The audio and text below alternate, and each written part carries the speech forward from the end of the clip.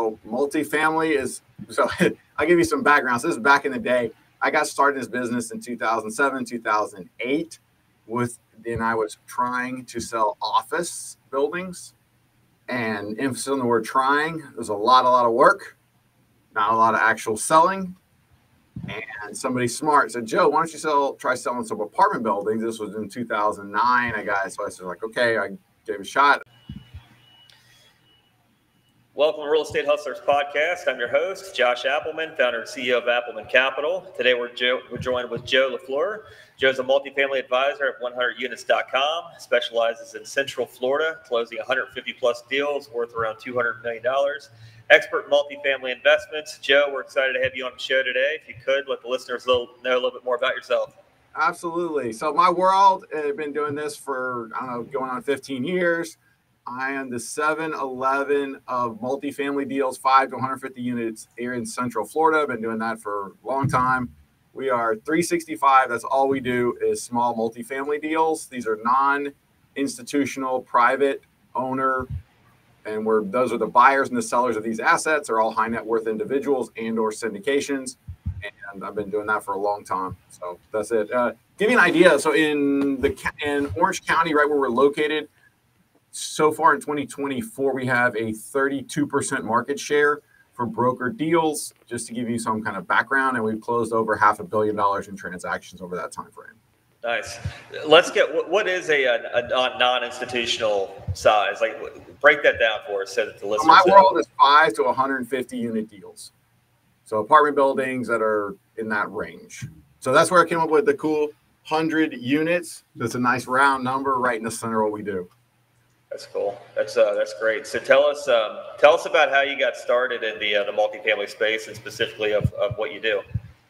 So multifamily is, so I'll give you some background. So this is back in the day. I got started in this business in 2007, 2008 then I was trying to sell office buildings, and emphasis on the word trying. There's a lot of work, not a lot of actual selling. And somebody smart said, Joe, why don't you try selling some apartment buildings? This was in 2009. So I said, like, okay, I gave it a shot. I was like, well, it's not that complicated. There's, 20 boxes. They pay $500 a month back then. I'm like, all right, well, let's figure this out. So I started selling apartments and actually sold a couple. And I was like, well, selling stuff is better than not selling stuff. And I've been doing it ever since. Yeah, that's it keeps the lights on too, for sure. Florida, I mean, the market's blown up. It continues to skyrocket. And you're in Central Florida. So tell us a little bit about what you're seeing down there and where you think things are heading. So it is definitely exploding. We've got population growth over 3x the national average here in Central Florida markets. Job growth 2x the national average, and that has been a continuing trend, basically for the last since 2019.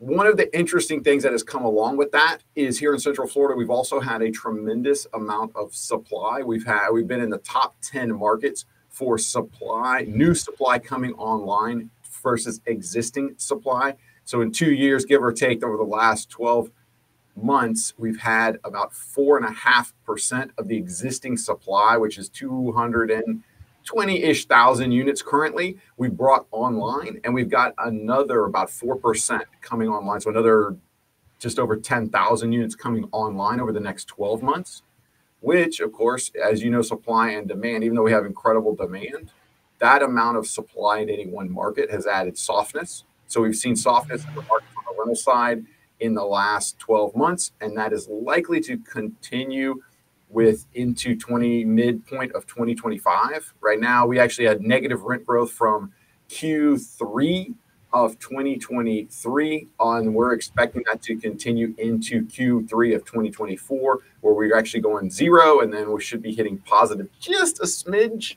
come Q4 2024. The reason I bring up rent growth, a lot of people look at price per unit, price per door. The driver for multifamily properties is rent.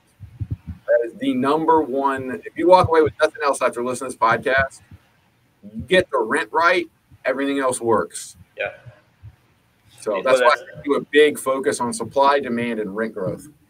That's top line revenue is everything. It's a sink or swim, and rent pricing is especially with cap rates. I mean, if you're purchasing still in the fives, I'm assuming you've got to have your rent at the right price.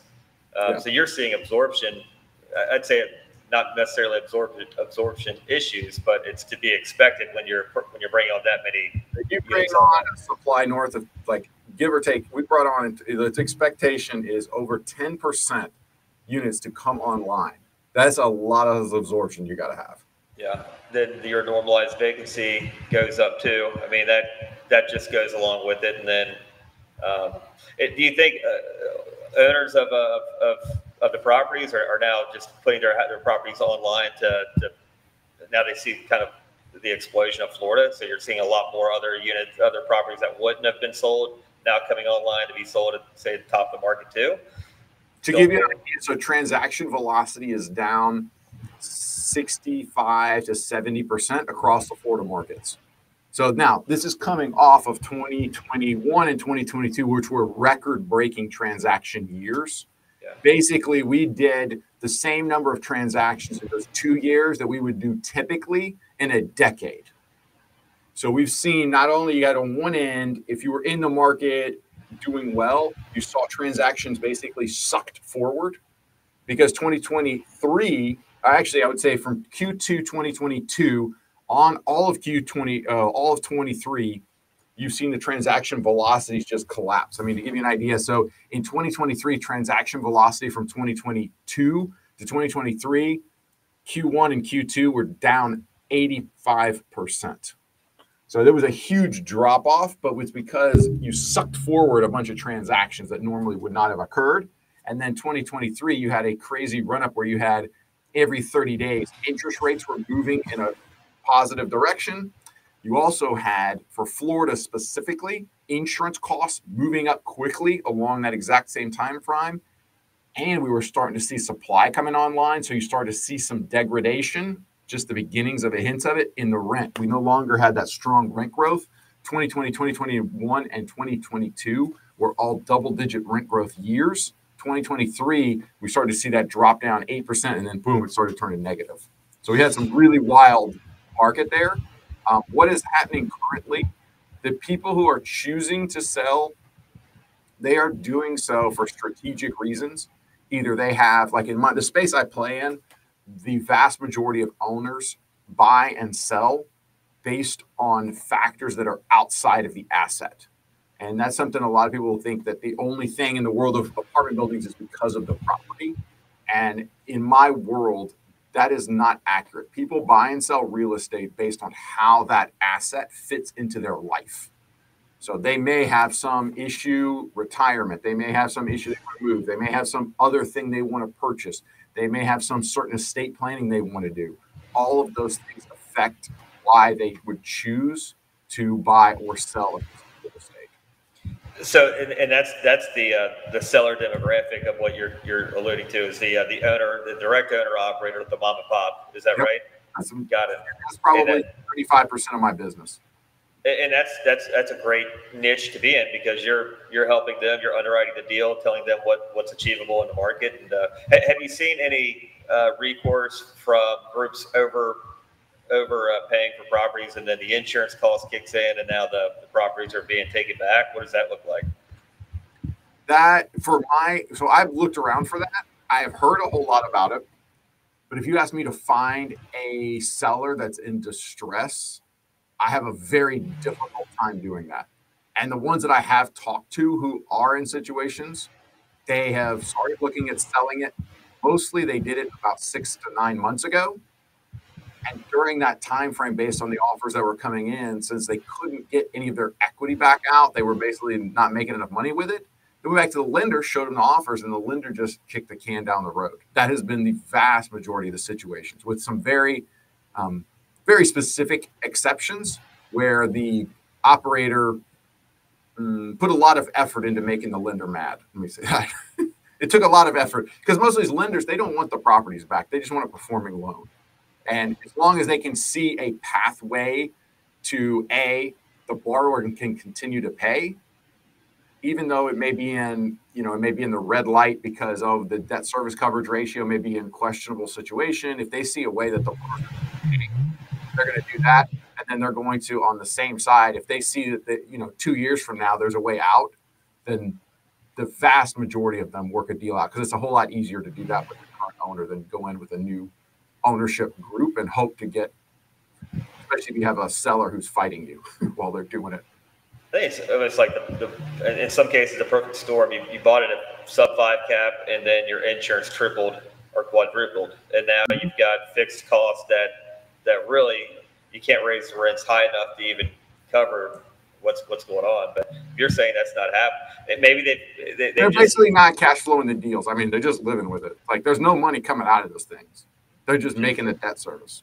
Just hold on and ride it out. That's another piece. But I mean, you're talking about a lot of cases irreplaceable assets too, and irreplaceable locations, especially in Florida right now. A lot of these assets have been uncovered, and I mean, the population growth, the job growth, the income growth. I mean, sooner or later it's going to catch up. Yeah, all of those are major tailwinds pushing the deals that everybody thinks, in 2 years, 3 years, they'll be able to make it out of there.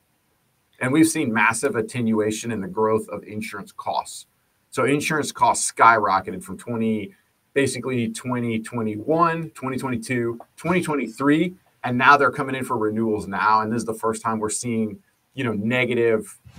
They're coming back at give or take 5 to 7%, actually pulling back on cost of insurance here in Florida. Got it. Are there still deals to be found in Florida? Everybody. I got tons and tons and tons of buyers looking for deals that are, distressed and all that stuff. Those are just, I am not finding them. I don't see them. I don't see them trading. They are so far significantly over touted as far as I can tell in the space I'm in. But there are few deals. And when sellers do choose to take it to the market, especially at this time in the market, they are doing so for a specific reason that they're looking to accomplish. And we're getting multiple bids on them, and then we're able to execute at today's pricing where it's a good value for a buyer based on borrowing costs, which right now are running in the high 5s, including current insurance costs and projected rent growth that is, in the 5% range, not 20% anymore. It's got to buy it at the basis and let time take over and have it. But what are you underwriting? I mean, if you're underwriting the investment side too, is it a 10-year hold, 5-year hold for the? Okay. So the hold period that is completely buyer dependent, and asset dependent. So we've got plenty of buyers that we deal with. I mean, they're buying assets and their intention is to hold it for 20 plus years.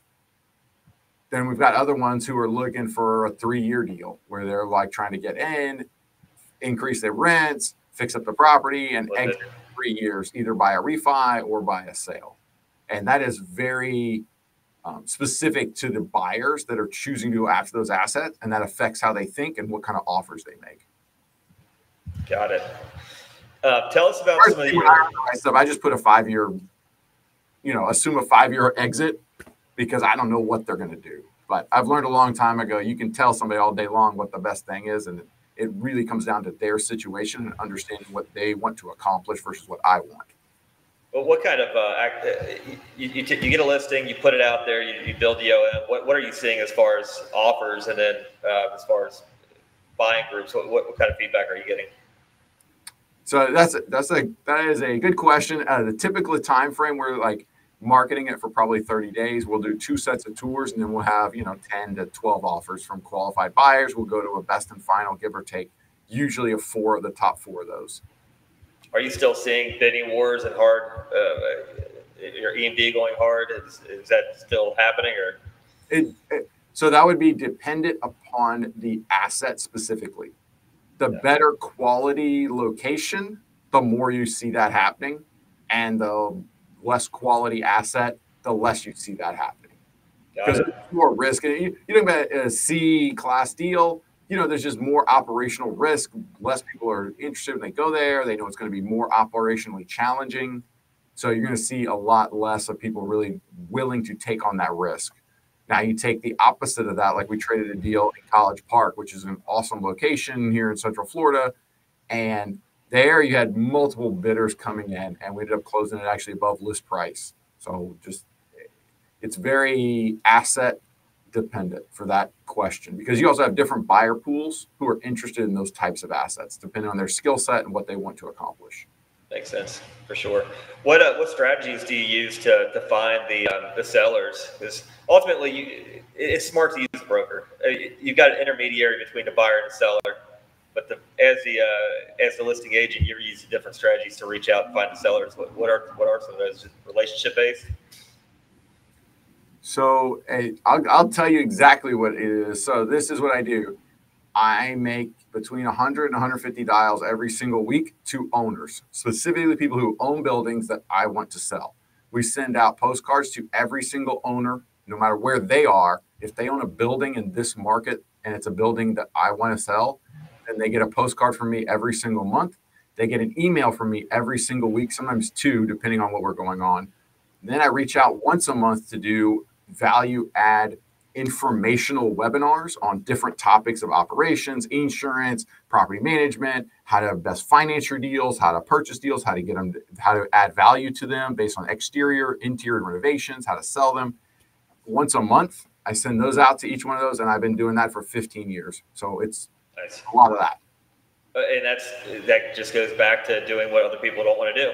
It's consistently and showing up and doing what others won't. That's cool. What's been one of your coolest deals that you've ever taken a listing on? Oh, who knows, man. Everybody's got their own opinion of what's a cool deal. I recently sold a deal that is 31 units in Orlando in a C-class area, and I sold that building now for the 5th time. That's pretty cool. That was my 5th time selling that building. I sold it for the first gentleman, Mr. Dunlap. I sold his older gentleman. He was retiring. I sold it to Jerry Mandel, and then that was for $400. I sold that to Mike Daniel for $470,000. I sold it from him for $740,000. Sold it for him 3 years later for $1.1 million. Then I sold it for him 3 years later for $2.1 million. Then I sold it for her 3 years later for $3,950,000. Just to give you an idea. Wow, that just kind of shows you too that where the pricing's gone. So that's a competitive advantage I have also in this marketplace, because I've been doing this so long. I know so many of these buildings that someone will come call. Somebody will buy a building that I didn't have anything to do with. I'll call them up and I'll ask them, "Did you fix unit number 17?" Because I know they had a leak underneath. And the guy's like, "How'd you know that?" And I'm like, "Well, I sold that building 3 years ago for so-and-so. I toured it when this guy had it." So that's a unique advantage I have in this market, because I just have done so many deals and been here for so long. Tell us about a deal an experience that you had that was tough to get across the finish line, tough to get across to the closing table, but ultimately you brought the buyer, you brought the seller together, and you made it all make sense. I'm trying to find one that's easy. You let me know when that happens. I keep looking for it. Well, you have an unrealistic seller, unrealistic broker, unrealistic buyer, and a terrible property. Yeah. And we're all supposed to win. That's we're going through one right now. That's why I'm asking. Like, how did the broker is essential in gluing together with either Band-Aids or duct tape the deal to make it work, to make everyone happy, and somehow to make everyone win. And it's I do not envy at all with your all's position. I'll give you. So this deal I actually closed a couple of weeks ago. I was pretty happy with it. We had under contract. Everything was moving forward. We were heading toward closing. We had a couple of weeks before closing, and the seller, this is not the buyer, the seller calls me and says, "Hey man, we got a big problem." I was like, "Oh, what's up? How come?" It's like, "I need to cancel the contract. I'm sending a cancellation." It's like, huh? Say what? Just like that. Yep. So what the situation was, after I asked, "Well, what's going on? What can we what's the situation? Let's see if we can find a solution." There was a tax issue that was the surprise. So I actually went through a learning curve for the next 10 days. I learned about every kind of tax minimization strategy to save this seller a bunch of money on their taxes, and was able to put together some nice strategies with the help of a couple of firms that specialize in tax minimization to minimize those tax strategies, and it ended up saving the deal and saving the seller, I mean, probably in this case, about $1 million in taxes. Is that 1031 or is it seller finance? There's a whole lot of mixture of those things. So you've got one thing is most people have heard of a DST, a Delaware Statutory Trust, which is one of the things you can roll into through a tax deferred exchange, a 1031 exchange. Another one is a DST, a deferred sales trust, where you actually move the money into a trust that is not controlled by the seller and does not take I forgot the exact terminology, but basically they don't take control or receipt of the asset. The money goes into a third-party trust and is held in trust with them. So the taxes are not due until they actually get receipt of it, wherein you're able to defer that out to up to 30 years. Oh, wow. Another thing is in regards to, of course, what you just mentioned, sale, where you do a installment sale or seller financing, where you defer the sale again until you receive the income or actually receive the proceeds. Another one is you can actually invest in specific types of oil and gas wells, which I know this has to do with real estate, multifamily, but specific types of oil and gas wells have incredible depreciation treatment. So you invest $1 million into oil and gas wells, depending on the exact structure, and you get $800,000 or so of immediate tax relief the year of purchase. So there's a ton of interesting structures you can go through. So if you ever run into a situation where you're having a tax problem, I'm happy to share with you who the people I talk to and get you some referrals to experts in that space. These are tax attorneys and CPAs that specialize specifically in tax minimization. That's cool. Yeah, engineering the sale. And not tax avoidance. No tax avoidance, only minimization.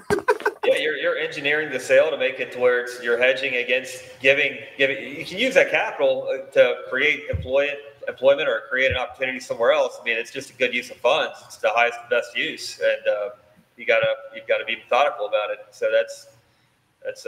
But you were able to save the deal based on going a mile deep and connecting the buyer with somebody, an expert. Resident expert in that field, and you glued it together, made it happen. That's huge. That's the magic of brokers too, is that they step in when things are 3 feet from gold and everyone's giving up, and you get it to the finish line. So that's both real estate brokers, buyers and sellers agents, real estate brokers. It is also the situation for good mortgage brokers. And now a lot of people want to skip mortgage brokers because, what do I need to pay this fee just to make sure? Good mortgage brokers are way more valuable than the fee you pay them based on the time they save you and the terms they're able to negotiate for you. Yeah. They will be able to come up with creative solutions like that at the lot that you did not expect. And they'll get the deal done. I mean, they've just got a basket full of resources to be able to get these, because not all banks want that asset on their books. So they know which ones to go towards and which ones are looking for those type of assets and can get it done quick. And if they know you, they know the financial background. They can send them exactly what they need, and it works out. Very cool. So, what's the horizon look like in Florida with your firm? So we're growing, actually expanding right now. We've gone through a contraction based on 2022, 2023, slower markets. All economic indicators currently are looking as a nice expansion running starting probably Q1 to Q2 2025 and running clear through 2028, depending on the exact expansion of it is going to depend on interest rates and some other things, but there's a ton of tailwinds pushing the Florida markets. And as this supply works its way through, if you look following that, so this would be 2025, 2026, and 2027 deliveries are going to be some of the lowest we've had in 30 years, meaning that there's going to be rent appreciation and price appreciation, barring some huge anomaly. So we're planning to capture as much of that market as we can. And in the real estate brokerage business, or in the real estate business period, you go through cycles. Anyone who's been doing this a long time knows that this is part of the business. Specifically in the investment space, you get hit harder when things go bad and you make more money when things go good. But there is a unique opportunity when you have an inflection point where you're moving back up on pricing, where you're able, the people who are survivors who've been there and have been building those relationships, talking to people, when things turn, they can turn quickly and you can capture a ton of market share during that upswing. Have you seen, outside of commercial real estate, multifamily, have you seen any other assets being distressed, like second homes or Airbnbs in Florida? People that went and bought their second and third home. Office buildings. Office. That's number one. Are you seeing a conversion on a runway for offices, or is it pretty much what do we do with these things besides tear them down? So there's a whole lot of talk about, oh, you just convert them to apartments. With some except there are some office buildings that could be relatively converted. The vast majority of them, that is going to be very difficult and extremely expensive to do. And a whole lot of people just think, you could just go put a bathroom in there. Like, go run some numbers, and math quickly will tell you. I mean, there's like 2 hours of back of the napkin calculations, and you'll be like, we're just cheaper to demolish the building. And I hope they're going to. I mean, honestly, I do not know. I'm just glad I don't own a bunch of office buildings. Are these older offices where like return to office doesn't even matter to these buildings? If you run around downtown, most of the downtowns, downtown Orlando the foot traffic is down like 40%. So we've got 60% of the people running around downtown at any given time than it was in 2019. And what do you think is causing that? Just office to all the retail that's downtown. It's just people aren't going back to as much as we were tout, everybody has to go back to the office. People just aren't doing that. Yeah. And even if they are, they're doing it 2 days a week, 3 days a week. Interesting. Do you think there's going to be a comeback, or is it just a total shift in the job market? I checked out hang on, let me check my crystal ball here. Magic 8 ball says the 8 ball crystal ball. Yeah, Magic 8 ball says if you're anticipating all your employees to come drive to downtown every single day, I don't think the outlook is not good. Yeah, I agree. We shall see for sure. Joe, if somebody wants to get a hold of you, learn more about yourself, call you up, see what inventory's out there, how can they reach out? It's extremely difficult to find me. Definitely don't go to this website right here. Just up 100units.com, 100units.com, or you can shoot me an email, Joe, at 100units.com. Those are 2 easiest ways to get a hold of me. Happy to help with anything in the Central Florida space. If you're looking at deals in Central Florida and just want somebody who's been around here a long time give you a quick idea on it, I'm happy to do that anytime. If you need any resource, we have an entire resources tab there just for multifamily. That's all specific vendors for multifamily space. And if you're looking at deals in Central Florida and just want to, give me an idea on this deal, I'm happy to look at any of the deals. Like, no matter what, if we have it or somebody else does, I probably know it. I can tell you about the area. I can tell you what's going on around it. I'm happy to share anytime. Awesome. Joe, we certainly appreciate your time and your expertise, and we will talk soon. Sweet. Awesome. Josh, thanks for having me on. I appreciate it.